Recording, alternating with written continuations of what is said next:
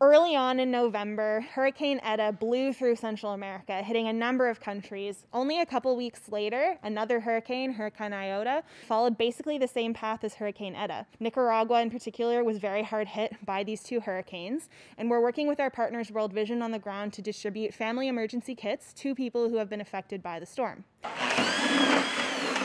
So the idea of the kit is to have a water purification solution so families are able to purify their water and make sure their kids have clean drinking water. We add in hygiene items, toothbrush, toothpaste, soap. We want to keep those kids clean and healthy. We add in oral rehydration sachets so that if the kids are dehydrated because they've been drinking dirty water and have diarrhea, we're able to use the clean water kits that we're giving them, mix in the ORS, and then rehydrate those kids.